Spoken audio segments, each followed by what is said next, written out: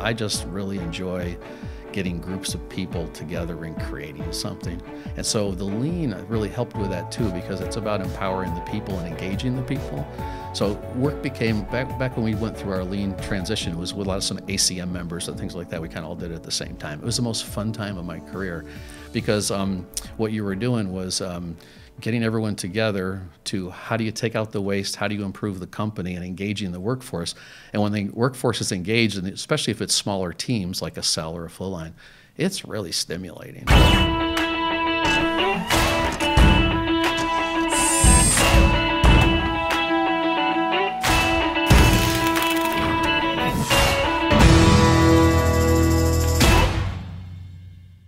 A quick interruption to remind you to like, subscribe, and rate this podcast so we can get your feedback and know how to make it better. Hey, it's Ari. Welcome to another episode of the Made in America podcast. I am really excited to have Doug Rose, president of Aero Gear, on the show today. Doug, thank you so much for coming on. Thank you for having me. It's a pleasure to be here. Thank you. Well, listen, Doug, it's the Made in America podcast. Yeah. So we start off with the same two questions. What do you make and why do you make it? Yes, we make gearboxes and gearbox assemblies and detailed gears for the aerospace industry. And so what that is on jet engines, of course, there's an accessory gearbox on a jet engine, and of course in helicopters there's the drivetrain gearboxes. So that's our niche. And I know some people think, well, gear, they think of gears as being like a disc with teeth on them, but aerospace gears are very different, very difficult to make. And a lot of it is the fact that they're really, they have to be lightweight, but yet very durable and strong and be able to take the loads really well. So there's this unusual capability of being able to be experts at both the machining and the heat treating to control the distortion and all that. So it's a real niche business. Yeah, real niche business, and an important one to get done right, I would think. Yes. We don't want those gearboxes failing mid-flight. I don't think that's good, probably. It wouldn't be a good idea. Yeah, it would not be good. Yeah, for sure. And listen, they got to be specialized, and we'll talk some more about that, because it's really interesting. I think that I believe my understanding is intentionally picked kind of a niche market, and I think it's sort of interesting, why you did that those many years ago. But before we get to that, why do you do it? What got you into manufacturing? Where do you get your passion from? Why? Yeah, well, why we do it is really, I have this great group of people that's just really good at it, and we feel like we're filling an important need, because we're really one of the best, if not the best in the world at what we do. So we got this niche like that. And I think what makes everybody proud is when, there's thousands of flights every day with our gears in them. And sometimes it's just a particular, one gear out of a gearbox. Sometimes it's the whole gearbox. And you can look up and see an airliner go over and say, we play a role in that. It's a small role, but an important role. And you see a Black Hawk helicopter. We got gears in all the Black Hawks out there. So Joint Strike Fighter, things like that. So it's something to be proud. Of course, I love the manufacturing, and kind of in my blood is the aerospace industry. So to find a way to be part of all that, I think that's what drives everybody at the company. Have you always wanted to go into manufacturing? Yeah, my dad had a machine shop, and so I worked there, as a kid, teenager, and stuff like that, and then went off to engineering school, mechanical engineering, up at the University of Vermont. And then came back, worked in his company for a little while, and kind of went from there. Yeah, I've always just liked. I think I've always liked building things. Anyhow, I was always like making a go-kart or something. There's always things like that. My whole life I'd always like to build things. So it seemed like a natural progression. Something kind of in the blood. I mean, I assume your dad probably was a little bit like that. Oh, yeah, very much so. Yeah. Little tinkerers around the house. Souped up go-karts and modifying skateboards or whatever. Yes, right. Yeah. That's great. Yeah, there's a lot of that, in Connecticut. It's funny, we talked to a number of different people, and we see many people who kind of went a different direction because for whatever reason growing up they were told or kind of thought that manufacturing wasn't going anywhere, so they went into finance or law or whatever, but somehow, found their way back. But it's cool to talk to somebody who sort of always wanted to do it, always kind of had the bug to do it.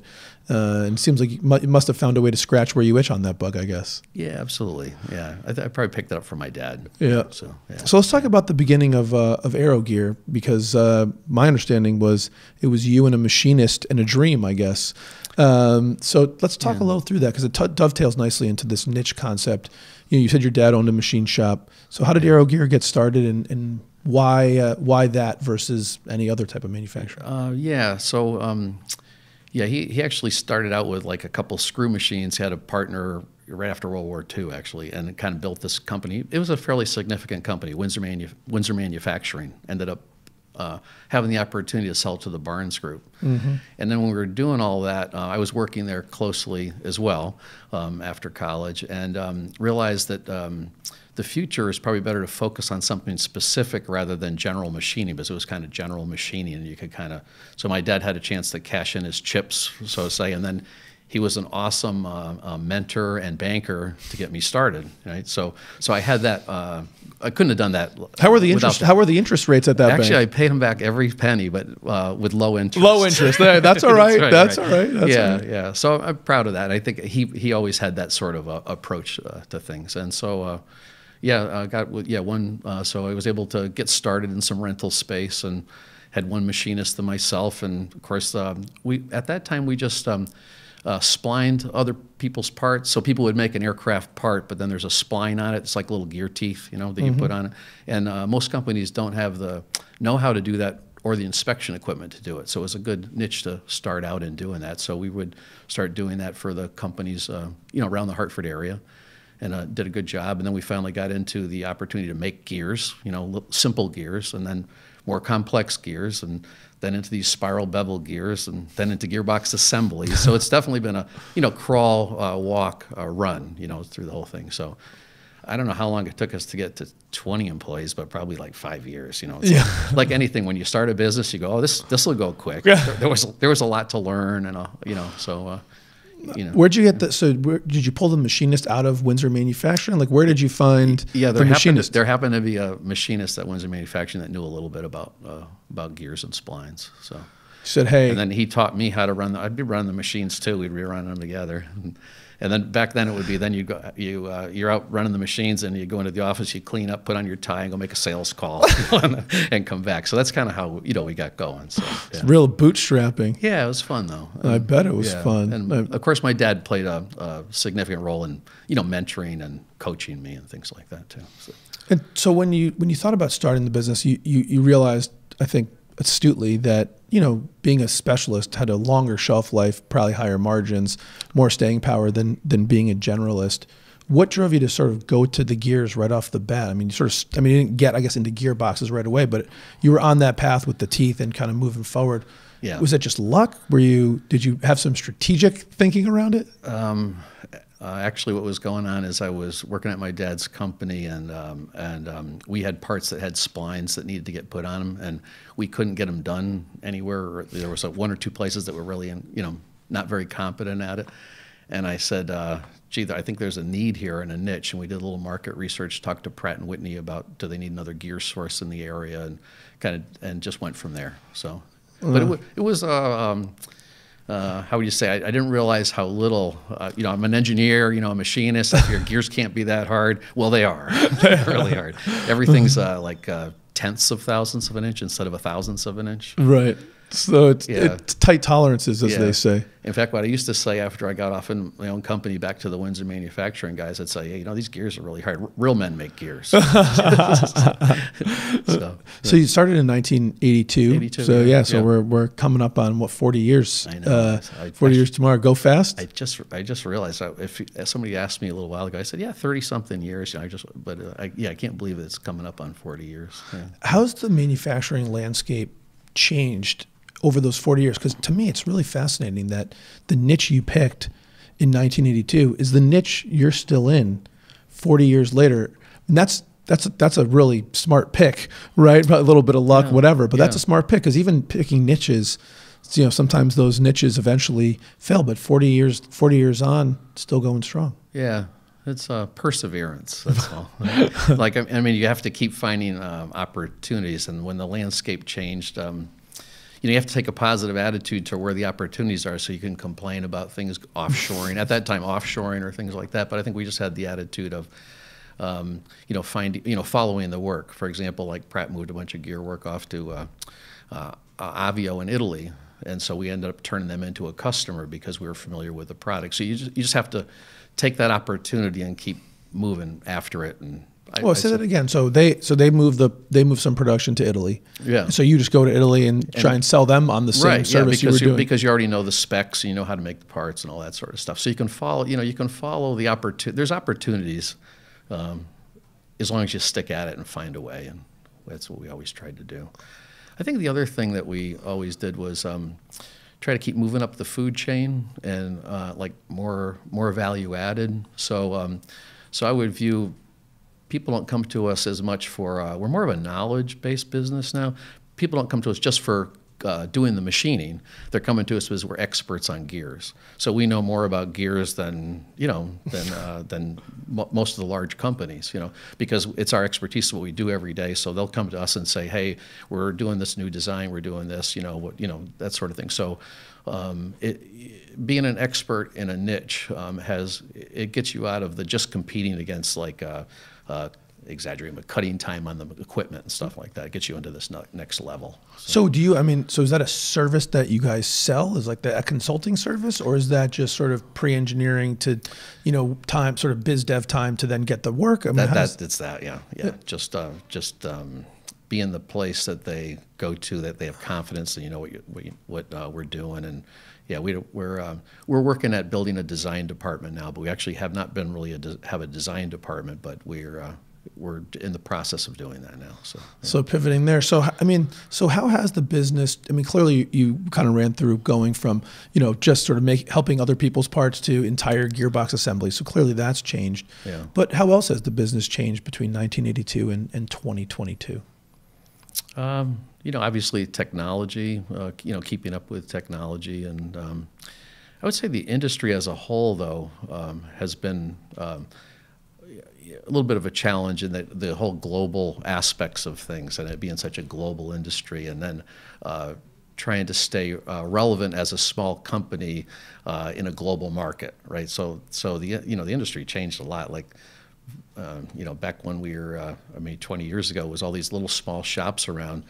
A lot of them have gone out of business, right? And a lot of them also been bought up by larger corporations, all the roll-ups and things. So it's obviously changed a lot. So there aren't too many small, mid-sized companies that doing aerospace parts that have stayed independent, which there's not a lot in the Hartford area. Yeah, looking at groups like Barnes and Whitcraft and whatever that have kind of consolidated a lot of those things. Yeah. So has that opened up opportunities? Sometimes when there's a consolidation, if the market's still there and the market itself is growing, there can be some real great opportunities for small players who can be a little bit more nimble and get some extra work. You found that to be true? Exactly right, yes. Yeah, definitely they come to us not just for our expertise, but I always say we're a highly responsive, high-tech, lean leader in our niche, right? So that's why I think I can honestly say we're really one of the, if not the best in the world. If a customer wants something quick, we can give it to them. It's a very focused product, and so that's really cool. Keeps us going, Let's talk about the technology for a second. I mean, that's near and dear to my heart personally. Okay. So I love tech. So, but when you talk about new technology everywhere, I mean, everything from your ERP systems, MRP, are you guys leveraging that? Different machine, obviously machines I'm sure have changed. Share a little bit about what you've seen in some of the technology and what you think's made real impacts that you've invested in your business. Yeah. You're right in that people tend to think of the technology just being in the machines, but it's on all the other support functions too. Like in IT, just on all the inspection records, but excuse me. Also, like inspection equipment, things that used to take us an hour a piece to inspect. Now it's like 30 seconds with optical scanning and all this. So you have to keep up with that. I think we invest in technology basically when it makes real common sense to increase the flow of the product. So in other words, we're set up in like flow lines producing parts, and we tend to look at the how would you say it, the overall output of, let's say, the flow line or the cell. And then whenever you're reaching a point where the volume's got to go up, your takt time goes down, you're trying to produce more, then the first thing you have to say is, well, how can we do this with the same people and the same, that. So it forces you to invest in technology. It's not always in the next milling machine or something like that that's a little faster. It's quite often in the inspection or something like that, because it's a matter of, flowing the product quickly and meet customer demand. Yeah, sure. So, listen, right? You got to look at the whole process flow, and if you only keep optimizing the same area, you're just going to create a bottleneck somewhere else. So if we want to get more pieces out, we got to figure out where that bottleneck is. So it doesn't matter how many pieces I can mill on the machine. If my inspection's taking an hour per machine, is only 24 hours in a day. If I'm working 7 days a week, then I'm stuck at 24 parts, right? Yeah, exactly right. Add more inspections. So that's cool. I mean, when you guys think about the technology, because one thing I have to imagine that you would agree with, but open the door for you to disagree, is that without investing in technology, improving processes, lean, Aero Gear wouldn't be successful. Oh, we would have been out of business a long time ago. Yeah. So how do you institutionalize that? It's like everyone talks about it, but how have you been so successful at it? How have you institutionalized that philosophy of embracing change and new technology? Yeah. I think it's mostly just having the philosophy of continuous improvement and teamwork and flow in the product. So when I think of lean, I'm actually thinking what you're trying to do is to flow the product and take out waste and just keep doing that relentlessly. And we all have our ups and downs in doing it, but generally, if you you said to sustain it. It's got to be like in your DNA and your core values and what you're trying to do as a business. And when new people come in, they just feel it. And which reminds me, I think one of the reasons why I like business so much is the teamwork. Like if you had to say, why does Doug really like what he does? I just really enjoy getting groups of people together and creating something. And so the lean really helped with that too, because it's about empowering the people and engaging the people. So work became, back when we went through our lean transition, it was with a lot of some ACM members and things like that. We kind of all did it at the same time. It was the most fun time of my career because what you were doing was getting everyone together to how do you take out the waste, how do you improve the company, and engaging the workforce. And when the workforce is engaged, and especially if it's smaller teams like a cell or a flow line, it's really stimulating. It's really fun. Yeah. And, I remember your like face is lighting up. You love it. Yeah. That's I think that's probably why I do what I do. I just enjoy that a lot. Yeah. Let's talk about you brought up the ACM, which I do want to talk about as well, because you're known as one of the founding fathers of the ACM. So we'll talk about that. But was it the group that sort of got you to think about lean? Like, how did your lean journey start? What sort of inspired you to do it? Yeah, it's kind of funny. So initially, it got pushed on us by one of our customers, right? Pushing on us, and I was kind of reluctant and a skeptic at first. Were you? Yeah. That's fun. It's funny to hear you say that because right now you're like a evangelist, a zealot. Yeah. And so they had a Shingazitsu guy come to our factory and kind of talking to us, and I would just like go ahead and argue with him. We have this really. Oh yeah. Just I'm not. So whenever you get a new initiative, you have to adopt it in a way that fits. And his name's Mr. Doi, still a friend today. And so he came to our company, and he just somehow got me to see the difference. And then from then on, when he did Kaizens at Pratt & Whitney, so they thought he'd just come for an hour, but he'd do Kaizens over at Pratt, and I would go pick him up when he was done on Friday, noontime, and bring him back to our factory to get more. So I owe it to him to get us really up and going and thinking completely differently. So, do you remember the light bulb moment? Like, do you remember when you were like, oh shit, this does work? Yeah, I do. And it was discussing our scheduling board with him way back when, how we're planning all the parts and all the different machines and everything. He said, you should take a picture of this because this will be in a museum someday.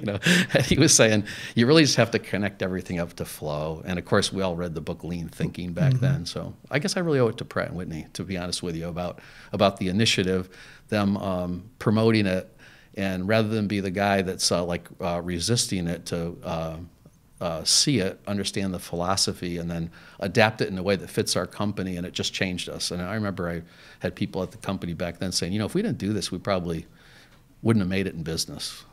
So. Efficiency is king. Did you find that once you embraced it, Was it easy? I mean, how many people were working at Aero Gear at the time? Do you remember? Probably like 100 or something. Something like that. Yeah, yeah. So, you know, getting 100 people to change their way of thinking and the way they do things, that ain't easy. No, we had a lot of fun with that, actually. We had a lot of fun with that. So we decided we were going to do it, and we took a family of parts. They're actually oil pumping gears, and we were making a lot of them at the time. And we said, well, let's set up a cell just for that. And at the time, anyhow, we set up this cell in the factory, and we epoxied the floor and put the machines in. And the team of like 6 or 8 people that were doing it, whatever they wanted, they got, you know.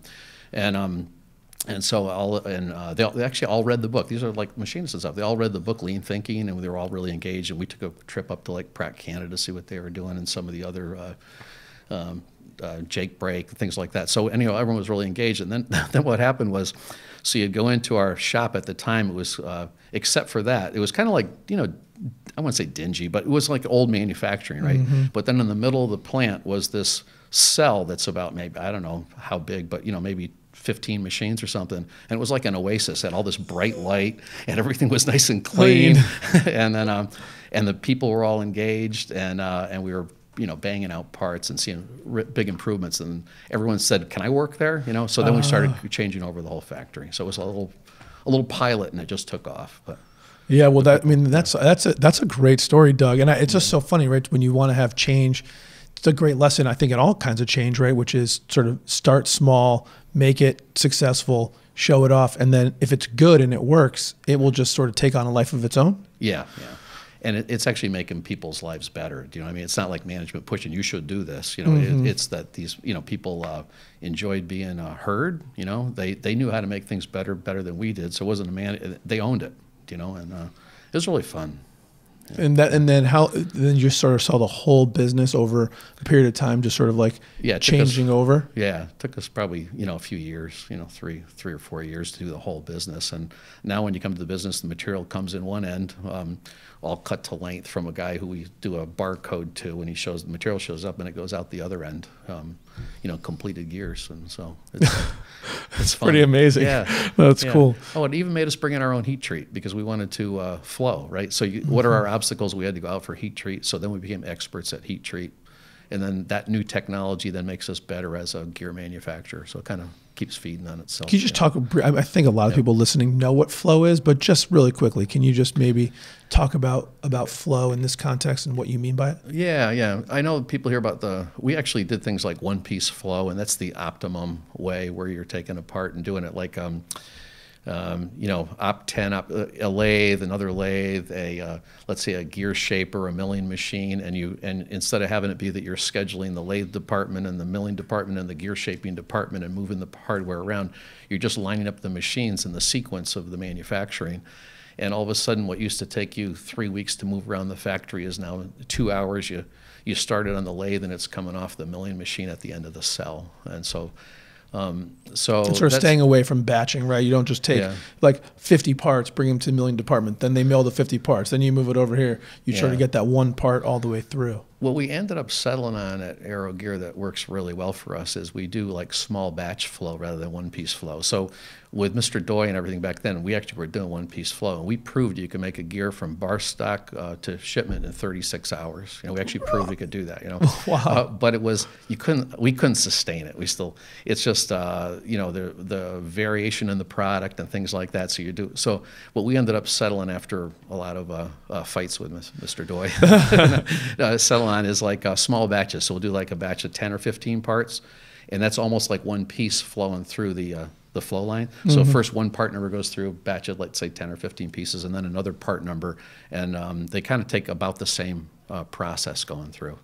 And you did that because there's slight variations between who you're making it for, so is that what it is? Yeah, and the parts, the processes aren't identical, so I'm doing a little bit different to get that variation. Yeah, and that's the thing about, so when there's an initiative like that, like the lean and what you should do, like even someone like as wonderful as Mr. Joy come in and saying you should do a certain thing, you end up, if you believe in the principle and the philosophy, so I always say, what do I believe in? Flow in the product and continuous improvement and engaging the people, right?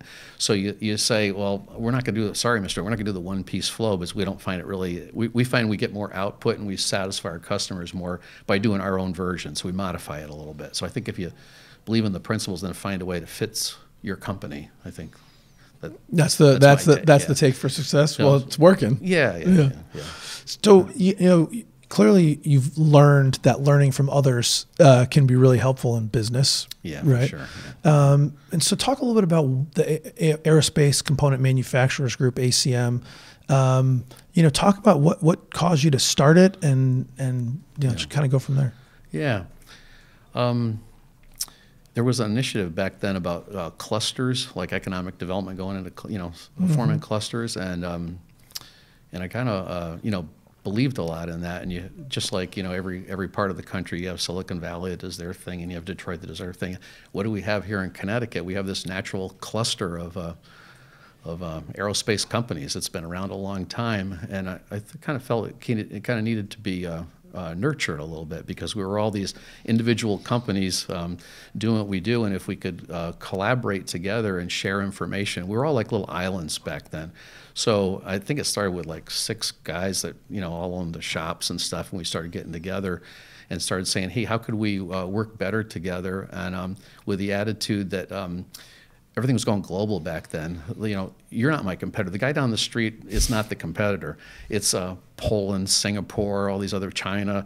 That's the competition. And what we have is something pretty unique here in Connecticut, where we have this natural cluster that we could all work together. Because it's raw material, it's special processes, it's the manufacturers, and of course some great customers located too. So I think we ended up with the attitude of improving the main theme was, how do we improve our competitiveness, and how do we work together to improve our competitiveness? And we ended up working on 4 legs: business development, in other words. And back then it was as simple as just sharing contacts. Hey, do you know who I talked to at this other company where I might be able to, and you share that. So there's business development, which turned out going to air shows and stuff too, right? But back then that was the beginning. And then workforce development was a big deal back then.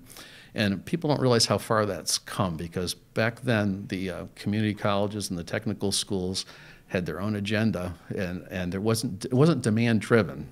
So they would teach what they thought was the right thing to teach, with very little regard for what was going on in the companies. We've come so far, and it's so great now to see, like as Nuntuck now, but as Nuntuck, manufacturing program wasn't even there, And so getting connecting up with the educators and that to give us the raw material that we want, right? And then that was workforce development, and then the progressive manufacturing stuff was basically doing Kaizens, and we would get like Mr. Doyen for a week and have him do Kaizens at 3 or 4 different companies, and then cross-pollinate, doing Kaizens that we'd send people to one company and they'd send people to ours, and kind of, so the progressive manufacturing was that.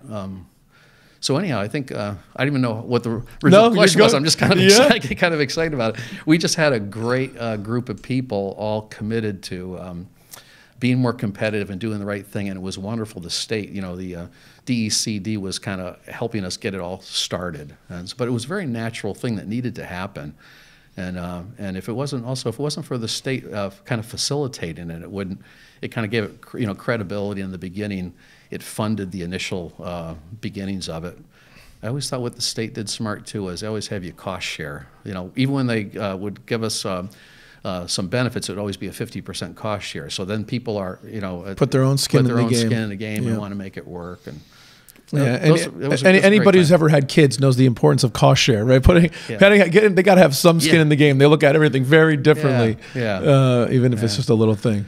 And so those of us, we used to get together and get together for dinner and things like that. And what is it about? It's a really special group. I mean, you touched on what's there. The members are so passionate about the group. That's something you don't always see.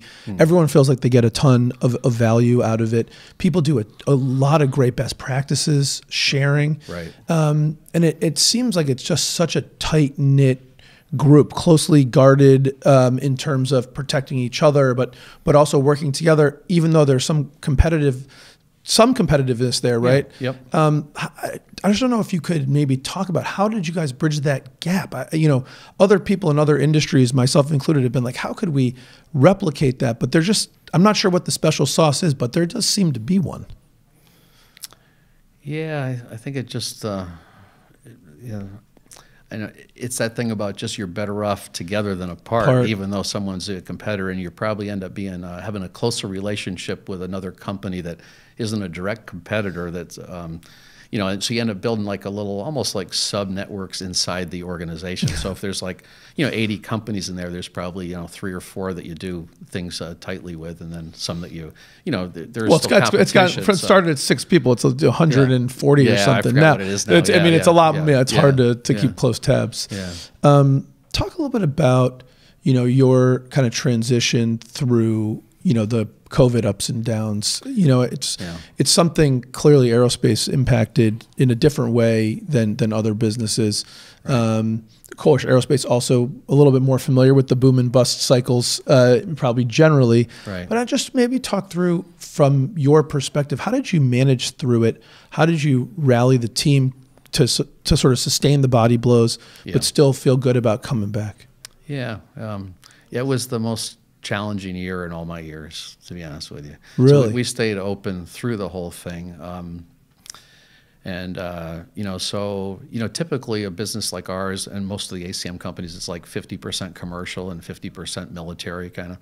And I think we entered it with like 60% commercial, wrong way to be, you know, heading in. And so the military work kind of stayed stable, but the commercial just off a cliff.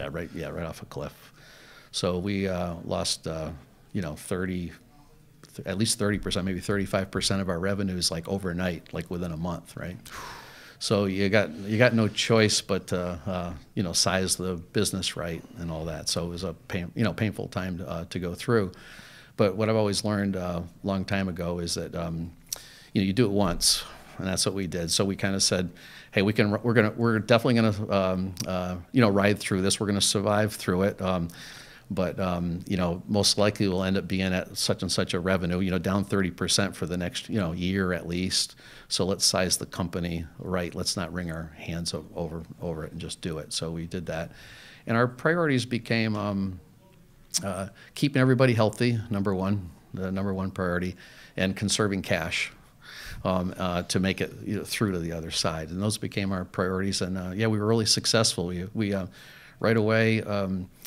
Very early on, probably even before most people, we were because we were working all the time, separated everybody. You know, got, of course, wearing masks, but then also getting people out into open spaces and nobody within 6 feet and all that. And I remember a lot of the people, even at the time, they were a little slow to react, and we're kind of insisting, no, we have to do this, and we got through it. So actually, we ended up being okay. You know, we didn't have any employee to employee transfer. We had people obviously get it, like, you know, everywhere else outside, but then we were very careful about making sure they stayed out for 2 weeks when that happened and all that. So yeah, we rode through it. And the good news is it's coming back for us now. I mean, aerospace is not, you know, it's got a long ways to go back, like another couple of years before it's back where it is. But you know, we're back doing okay and back growing a little bit. I mean, you know, so we're working our way out, and things are coming back, and we have a lot of promising things going on now. I try to take the attitude whenever you're in a situation like you're in is, you know, my guys would hear, hey, times of change are times of opportunity. So there's some opportunity out here. There's going to be competitors who fail, or there's going to be some disruption in the industry, and let's just be there and ready to do it. And some of that panned out. So you know, you have to have that attitude about it, and sure enough, we're coming back now. That's great. Yeah, listen, every time something happens, good or bad, there's opportunity if you're willing to be open to it. Yeah. What's your philosophy for kind of running the business? Do you subscribe to, you know, EOS or scaling up or kind of any of those systems? Yeah. Yeah, we're into the EOS now, have been for 2 or 3 years, and it's really working out well for us. And of course, before that, we were doing the lean strategy and things like that, using the policy deployment and all.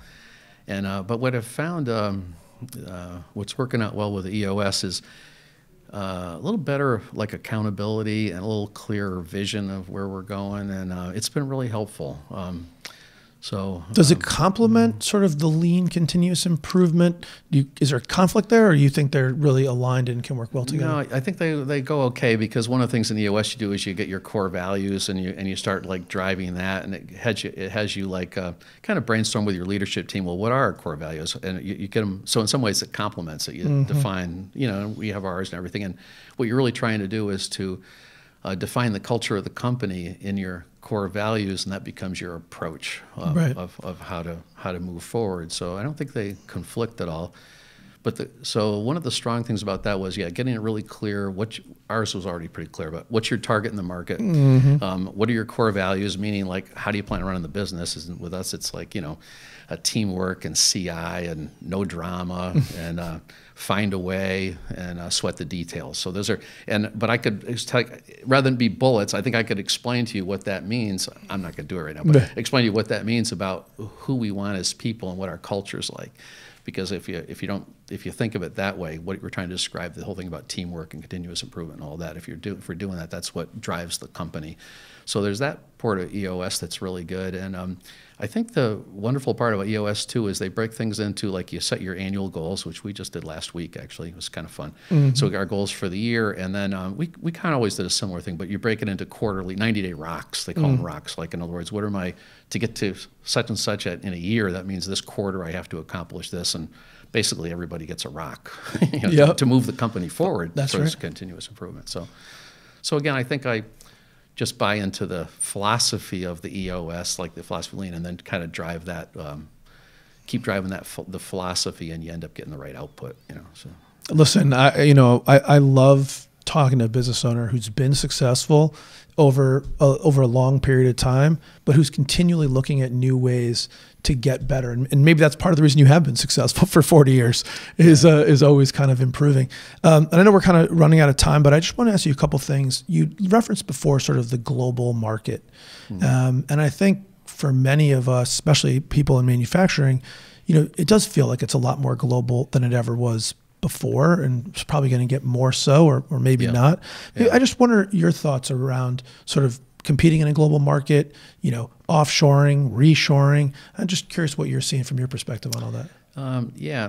I think it's one of the battles that we have here in Connecticut is you'll have companies thinking, well, I can't come to you because you're in expensive Connecticut, so obviously I'm not going to get a low cost.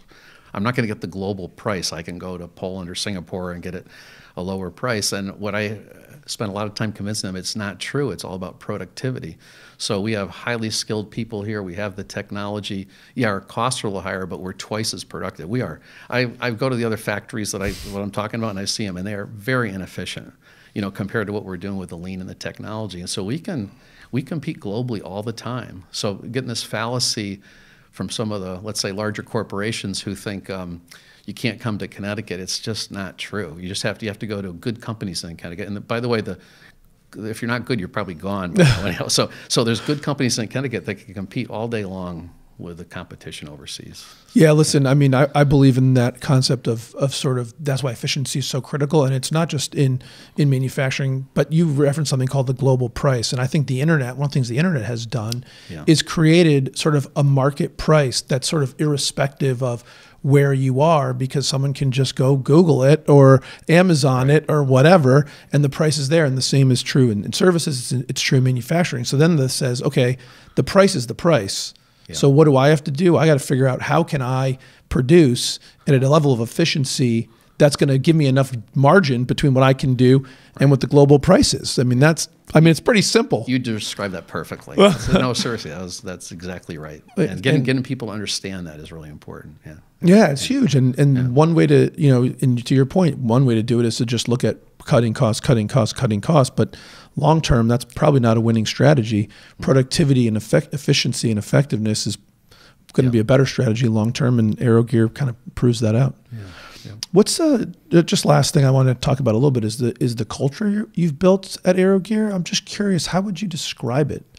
Or maybe more accurately, I'll ask you this: how do you think an employee, like a newer employee who's been there maybe a year or two, how do you think they would describe the culture at Aero Gear? Definitely a teamwork place, a place where a great place to work, a place where your coworkers are supporting you to be successful. Definitely they would be saying, yeah, and we're driven towards always wanting to do better, continuous improvement and growing. And I would like to think they'd say it's satisfying working there, because it's such a nice, we honestly just have a great group of people. We really do. And people come in, they go, this is one of the best places I ever worked, because of it's that feeling of, I think what it is too, it's that whole thing about, treating everybody with respect and just everybody in it together. I think there's definitely that feeling in the company. So you're proud actually, proud yeah, very proud of that. Yeah, that's in fact the one thing I'm most proud of Aero Gear is our culture. They hear that all the time. I'm most proud of the people there and the culture we have. Yeah.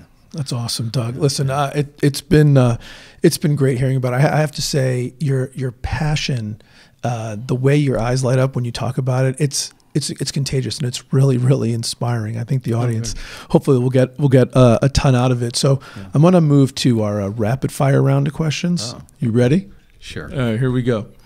Red Sox or Yankees? Red Sox. Starbucks or Dunkin'? Dunkin'. iPhone or Android? iPhone. Staycation or exotic destination? Probably exotic. Yeah. Sports car or SUV? SUV. Do you have a favorite business book? Yeah, probably. There's a few, but Good to Great comes to mind at first. Yeah, that's a great one. Yeah. Doug, if you had to do something other than be president of Aero Gear, and you had to do it, and it could be anything in the whole world, what would you do? It would be something to do with like outdoor adventures. Go climbing some mountains somewhere, going on a canoe trip, or that sort of thing. It would be if that would be my other career that I could have done. Like I always said when I was young, I would have liked to have been an outward bound instructor, something like that. So we didn't really get into it in the show, but you're UVM graduate, big time Okemo skier. I mean, you've got that adventurous spirit in the blood for sure. Yeah. What's something, Doug, that you learned early in your life or early in your career that you think's propelled you to all the success you've had? I would say, mostly perseverance. And I guess the other thing is I probably talked a little bit about it was early on I realized that when the industry, I call it customers, push something on you, like a new initiative, whether it be lean, we happen to talk about lean, whether it be lean or anything like that, you want to be the person not being pushed along by your customer. You want to be the person pulling the wagon, and then embracing that in a way that that fits your company, rather than just saying yes, that's what I'll don't just accept it. In fact, modify it to use it. And I think I learned that early on. It really worked out well for us. So our customers always enjoyed the fact that we're embracing change, right? And then we're not going to take some change that doesn't benefit our company, just that benefits, let's say, them. Right? So you adapt it in a way, but there's always a way to adapt it in a positive way. So I would think I learned that fairly early on, and I'm kind of proud that we were always able to do that no matter what comes at us. So. That's really good. Yeah. What's something, Doug, that you learned later in your life, or later in your career, that if you went back and told young Doug, and if young Doug would have listened to you, it'd really make a positive impact on him?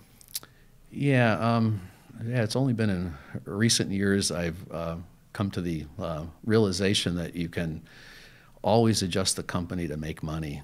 So there's almost like no excuse to lose money in a company. So you kind of, no matter what happens, you can always adjust your expenses to based on your revenues. And when I was younger, I went through a couple downturns. When I was long time ago, we go through a couple of downturns and hoping what the revenues might be. Like, gee, I don't really want to cut back. No, I don't want to do this because it's kind of painful, and I want to. And then hoping the revenues. But you have to build your business on what you know the revenues are going to be. And if it's up from there, then great. Then it's just better. But not. So it's about facing the reality of the marketplace and adjusting accordingly.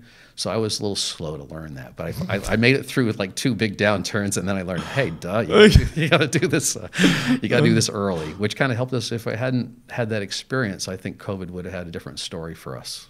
Wow, that's great. You know, again, once again, learning from the background. It's funny, reminds me of one of my business mentors who always says to me, hope is not a strategy, Ari. Hope is not a strategy. So I'm feeling that. Doug, thank you so very much for coming on today. It was really a pleasure to talk to you. A pleasure being here. It was great to be with you. Thanks. Made in America with Ari Santiago is brought to you by IT Direct, a CompassMSP company. As always, thank you so much for tuning in and spending some time with me today. You know, my goal is to help build a community where we can learn and grow together. Your input, feedback, and engagement is critical to making that happen. Please do comment, like, and subscribe so more and more people can hear what we're doing and join our community of growth and success. Thanks so much for tuning in. Talk to you again soon.